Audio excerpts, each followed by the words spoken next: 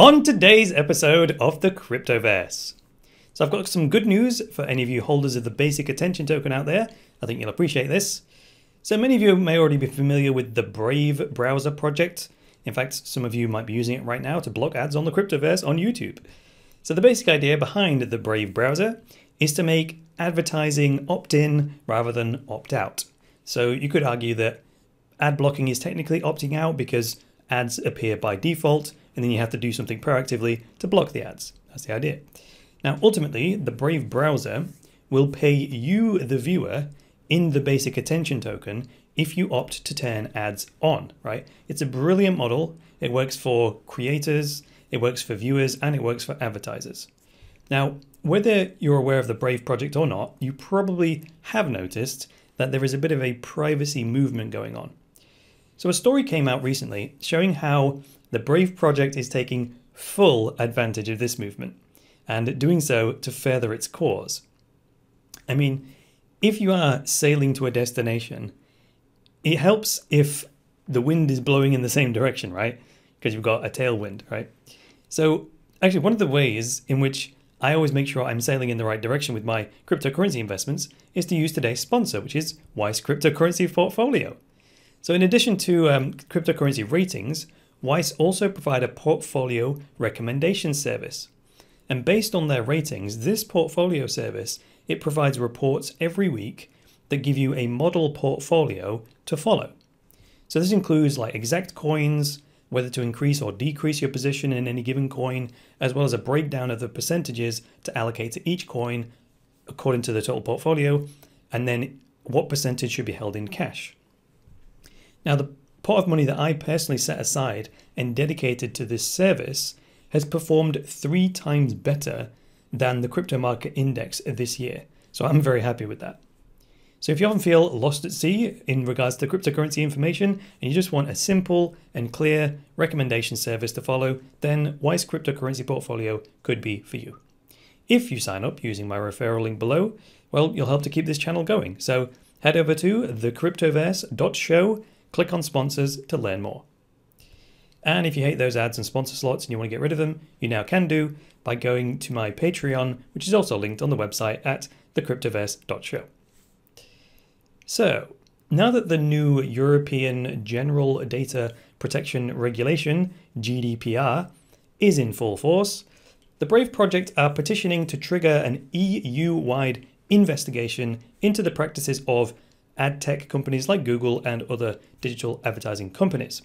The argument is that these companies had 2 years notice and 2 years to prepare for the GDPR coming into effect, and now it's in force. These tech giants are still falling foul of it. That's the case. That's the complaint. Anyway, now this is an important case because it will see whether the new European privacy laws have any teeth or whether tech giants like Google are so powerful they can just brush it off and ignore it, which is a concern for us, right? And also, let's not assume they're guilty, right? Like I said in the last video, just because there's an accusation of something, accusation of wrongdoing, doesn't mean they are guilty by default, right? That's why it has to go through the legal process. So, Reuters reported this, and according to Johnny Ryan, who is Brave's chief policy officer, he said, quote, "There is a massive and systemic data breach at the heart of the behavioral advertising industry.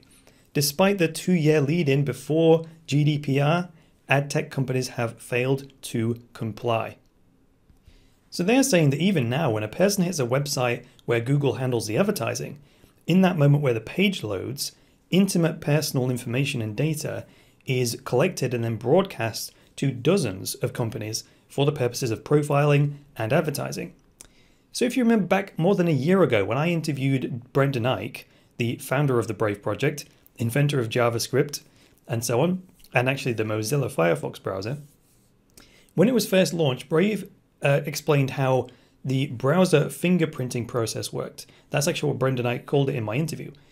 And this is like where a website will use information even as inane as your computer screen resolution or your phone screen resolution and use that in combination with a bunch of other data to uniquely identify you as a web browser.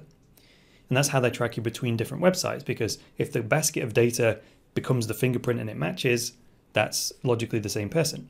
So basically, if Google get pinched for this under the GDPR laws, they can be fined up to 4% of their global turnover.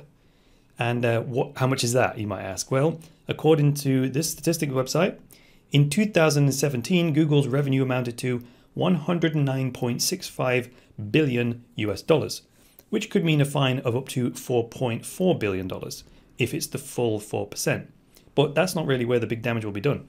The real damage will be if this sets a legal precedent and it scares the hell out of smaller ad tech companies.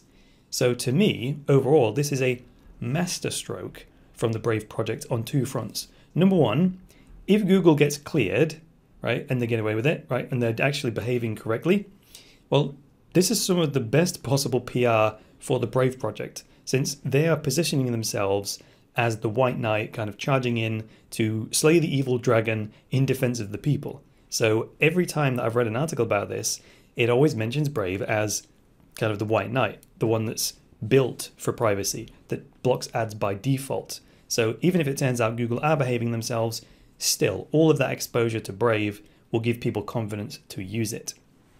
And number two, if Brave wins, it means thousands of ad tech companies are going to need a new compliant tech platform alternative for advertising.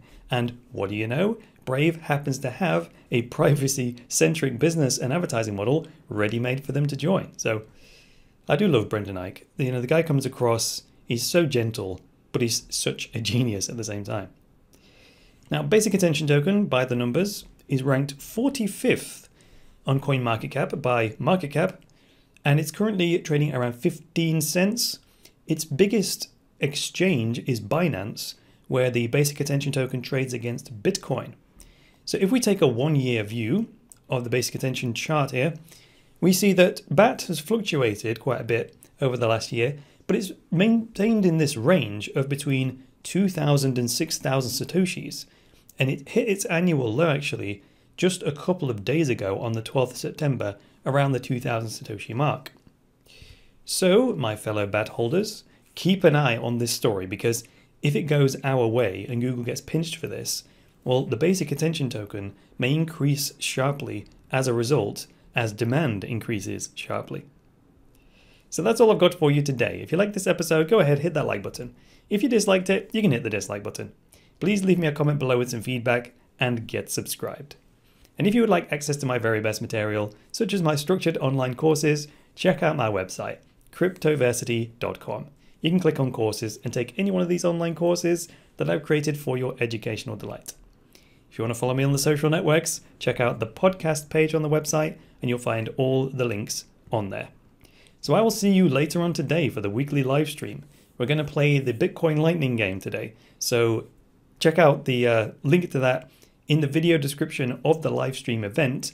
Download the testnet beta version of the Lightning Network app, and we're going to send some testnet Lightning Bitcoin coins backwards and forwards to each other instantaneously for almost 0 fee live on the air. So check that out, get prepared, because it needs to sync with the Bitcoin blockchain.